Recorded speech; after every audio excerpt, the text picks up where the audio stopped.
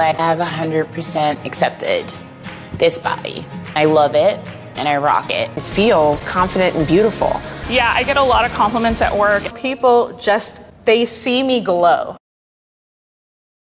There's some sexy with side boob. I feel like a boss. Like, what's happening? Gwynnie is the first ever clothing rental service for women's sizes 10 to 32. Gwynnie has been absolutely life-changing for my confidence.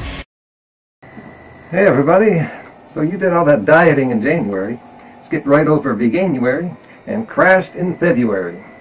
But now it's March. Looks like it's Fat Acceptance Month. So let's see what's on here.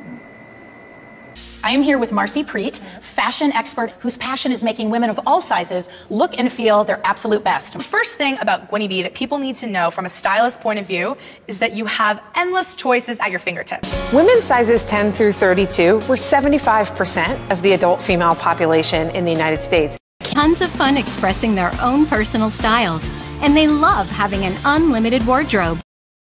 Will love everything about the clothing, the selection, and the service. I feel like a boss. So You are a boss, girl. I definitely feel like myself, and I feel like a rock star. Express myself with clothes, but I get bored really easily, so. I've had 2 kids, and my weight has really fluctuated a lot over the past 5 years. And I just go in and change the sizes up and down, and I'm not in a place where, oh my gosh, none of my clothes fit, I have to go buy new clothes. things for In your size. well, people just, No comment. You get these compliments and you're just like, yeah, you're gonna strut. yes. I know what styles work for me. Boom, done. I wonder what Trump would say about this. A lot of you folks have weight problems. Just look at this amazing group of women who are in love with what Gwynnie B is giving. Well, I'm a skeptical person. And yes, TV is the land of fakeness. So I'm wondering if these are real women who are kidding themselves about feeling good and confident. Or are these fake women getting paid to feel good about themselves? Fashion expert whose passion is making women of all sizes look and feel their absolute best. You look amazing. Well, the last thing I am is a fashion expert. But it looks like a Glad trash bag to me. So many of us are nervous to think outside the box. Knowing that we're doing something good and we're making women feel confident and beautiful about themselves. Yeah, okay, I have a comment. Well, the CEO there says that she's doing something good by making them feel better. But how long is that going to last? Because the better they feel mentally and accept being overweight, the more overweight they will become. They will never get healthy that way. And let's get real here. How many of you think they're actually fooling themselves? The more we see this fat acceptance, the more we see Up and down and up and down and up and up and up and up and up. This is another casual kind of plus size haul, so if you are into just a random try on haul, we're going to start with this ensemble. Waisted, a tighter fit for a sexier look. I would never to be photographed or seen in the same thing twice. Show off your waistline. So let's see what else is something more realistic, like the news. A fascinating development in science. A woman who could not gain weight may have helped find a solution for people who gain too much. She's not hungry, but still needs to eat all the time. The food feeds her brain just enough glucose to keep her from passing out. But it's only a few bites until she feels full.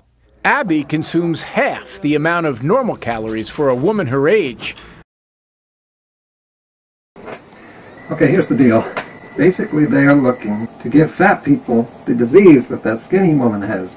In short, it's the same old calorie restriction, and a lot of fat people say that they do not eat a lot more than thin people eat. Now, there's people who say, oh, they just don't believe that because that can't be true. But that's not scientific. It's saying you can't defeat the laws of physics. It's only looking at half of the physics.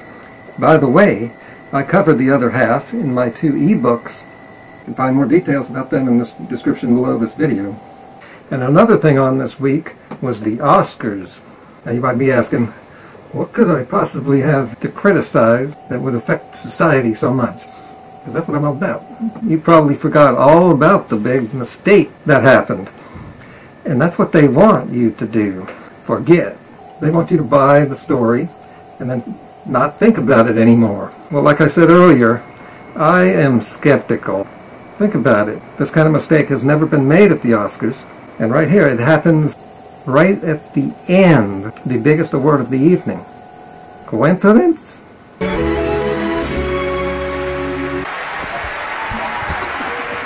To present the final award of the evening.